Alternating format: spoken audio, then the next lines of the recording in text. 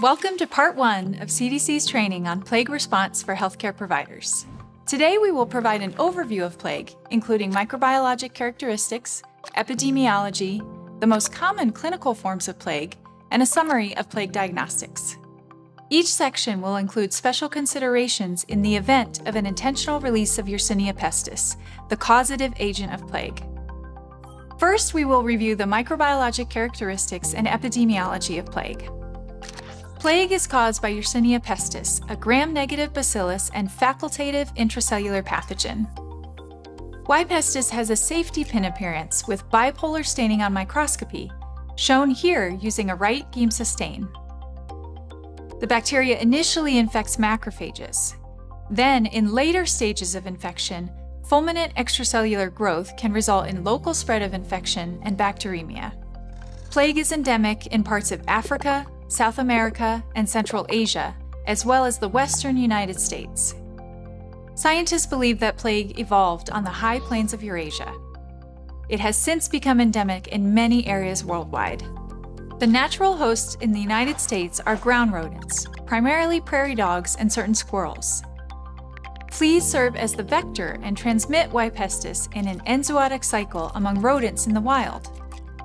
Other mammals, including humans, can become infected after being bitten by an infected flea or handling the carcasses of animals that died of plague. Domestic pets can be infected with Y. pestis, either from infected fleas or direct contact with infected wildlife. While both dogs and cats can develop plague, cats tend to develop more severe illness. Both cats and dogs can transmit the infection to their owners indirectly through flea bites or directly by coughing in cases where the pet has pneumonic plague. This map shows reported cases of plague in the United States by county of residence. Each dot represents a single case and is randomly placed within the county. Note that the dot in Illinois was in a laboratory worker and does not represent natural exposure. In recent decades, there have been an average of 7 human plague cases reported each year in the United States, with a range of 1 to 17 cases per year. There are 3 primary ways that people become infected with Y. pestis. The first is from the bite of an infected flea, which is the most common method of transmission. Second, people become infected by directly handling the tissues or carcasses of infected animals. Finally, Y. pestis can be transmitted through direct inhalation of infectious droplets. This usually results in pneumonic plague.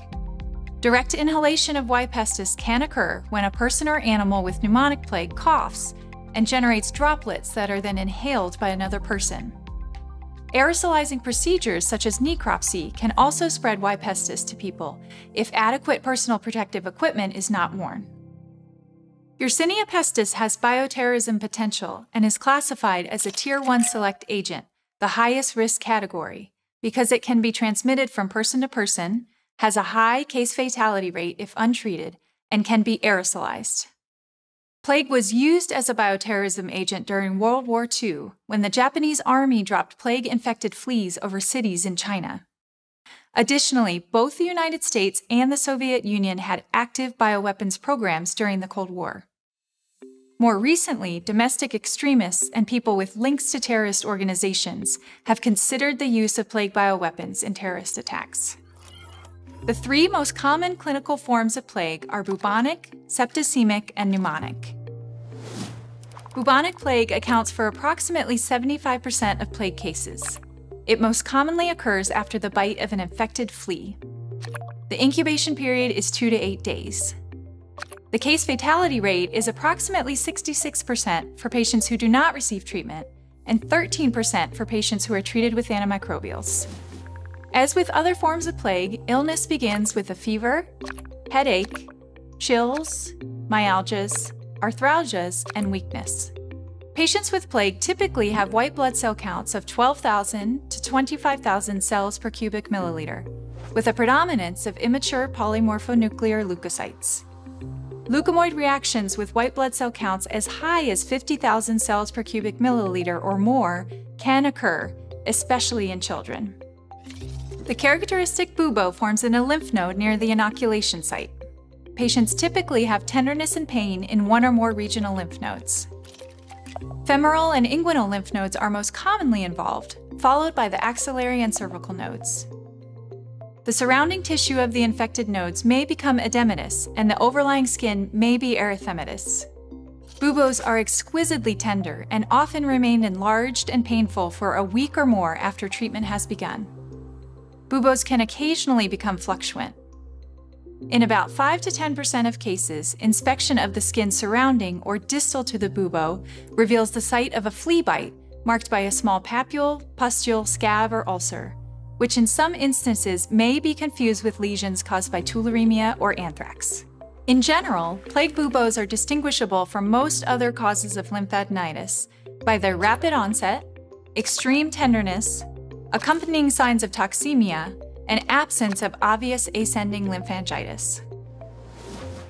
Differential diagnosis for bubonic plague include streptococcal or staphylococcal adenitis, tularemia, cat scratch disease, mycobacterial infection, strangulated inguinal hernia, and chancroid or other sexually transmitted diseases that cause regional lymphadenitis. Septicemic plague accounts for approximately 15% of plague cases. Septicemic plague most commonly develops after progressing from other clinical forms, typically bubonic. The incubation period for septicemic plague is poorly defined, but likely occurs within days of exposure. The case fatality rate is 90% if untreated, and even with prompt treatment can still be as high as 30 to 40%.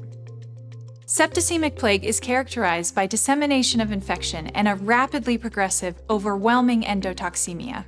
Presenting symptoms include acute fever, chills, and prostration, often accompanied by gastrointestinal symptoms such as nausea, vomiting, diarrhea, and abdominal pain. The course of illness is fulminant. Patients develop disseminated intravascular coagulation, or DIC, with petechiae and ecchymoses, refractory hypotension, renal failure, obtundation, and other signs of shock. Acute respiratory distress syndrome, or ARDS, can occur in septicemic plague and may be refractory to treatment. Localizing signs are often absent, and it can be difficult to distinguish septicemic plague from other types of sepsis. Differential diagnosis for septicemic plague includes any other overwhelming systemic infection, such as meningococcemia, gram-negative sepsis with other pathogens, and bacterial endocarditis. As abdominal pain is a common feature, both appendicitis and diverticulitis could also be confused with septicemic plague. Pneumonic plague is the third most common form of plague, accounting for approximately 10% of cases. It has a shorter incubation period of just 1 to 3 days. Pneumonic plague is notable because it is the only form that can be transmitted from person to person. Pneumonic plague is almost always fatal without treatment. Even with prompt treatment, the case fatality rate is high at nearly 30%. Patients with pneumonic plague are likely to have a prolonged hospitalization and slow recovery. Pneumonic plague is divided into primary and secondary disease. Primary pneumonic plague is caused by direct inhalation of infective respiratory droplets.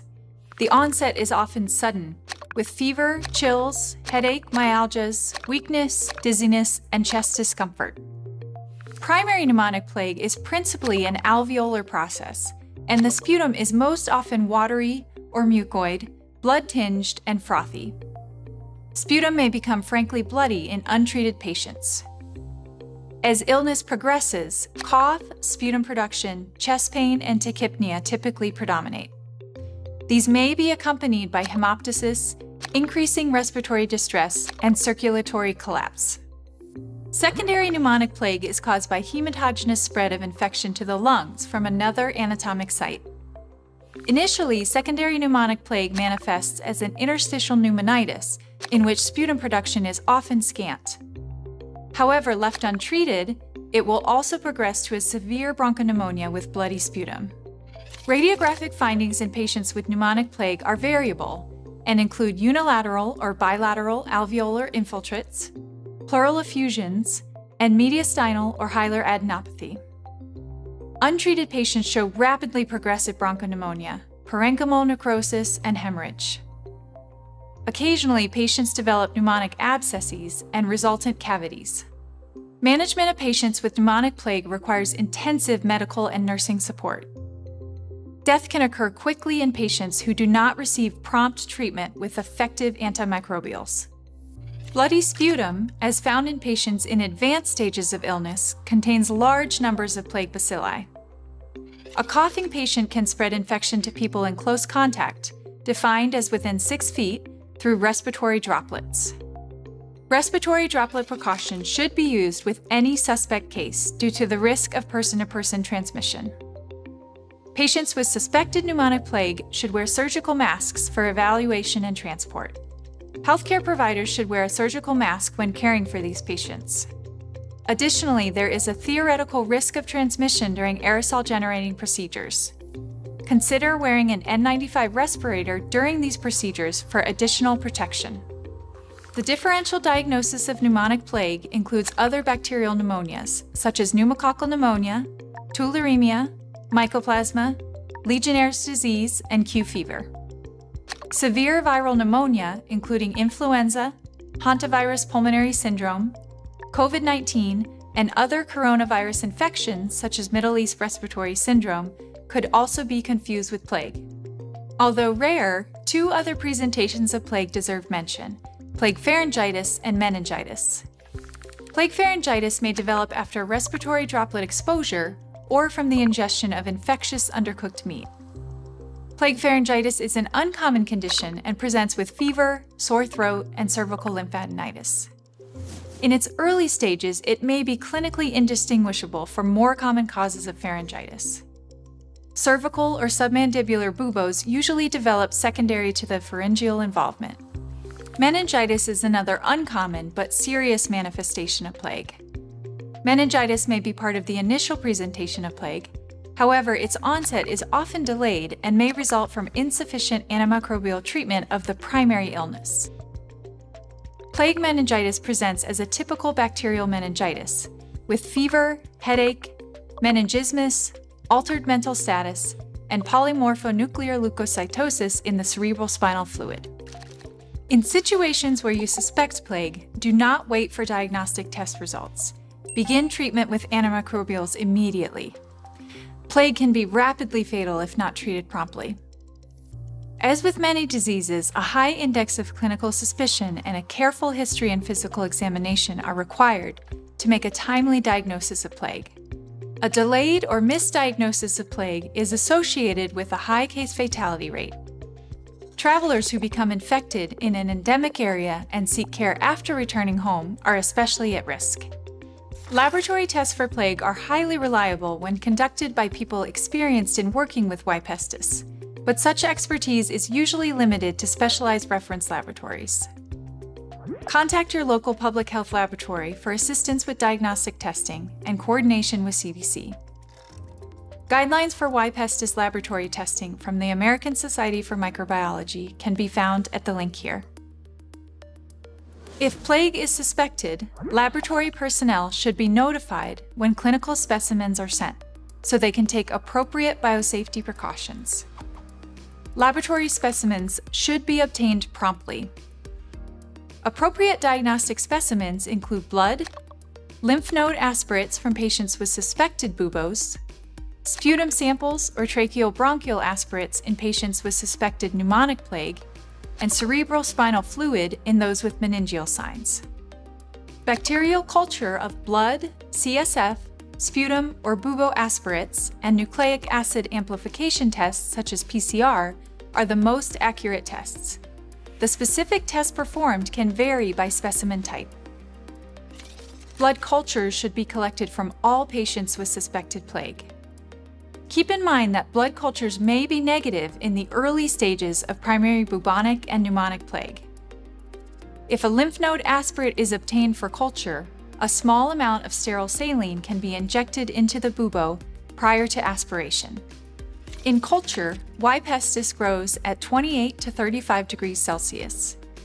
The organism can be grown on a variety of different media, including blood agar. Small colonies develop after 48 hours.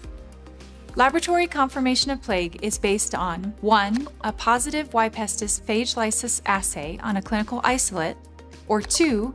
a 4-fold or greater change in serum antibodies to Y. pestis F1 antigen in acute and convalescent paired sera. Here you can see an image of phage lysis testing. The top band and 3 lowest bands are positive, indicating the presence of Y. pestis, while the second band from the top is the negative control. A presumptive laboratory diagnosis of plague can be made when Y. pestis is detected by PCR from a clinical specimen, or if there is a positive F1 antigen antibody titer from a single serum specimen. Note that plague may be initially misidentified by automated laboratory systems, particularly MALDI-TOF, resulting in a delay in accurate diagnosis and appropriate treatment. It's important to note that antimicrobial resistance has never been observed in a naturally acquired Y. pestis infection in the United States. However, if a bioterrorism event is suspected, antimicrobial susceptibility testing should be performed, as strains in these events may be modified to confer antimicrobial resistance. Because of recent concerns with bioterrorism, the Laboratory Response Network, or LRN, a system of participating laboratories across the United States, has been developed. The LRN can conduct laboratory testing for specific pathogens when requested by a state or jurisdictional public health laboratory. In an emergency, the CDC Emergency Operations Center can be reached 24 hours a day, 7 days a week at 800-232-4636. Thank you for watching Part 1 in this series. Part 2 will review treatment and prophylaxis of plague.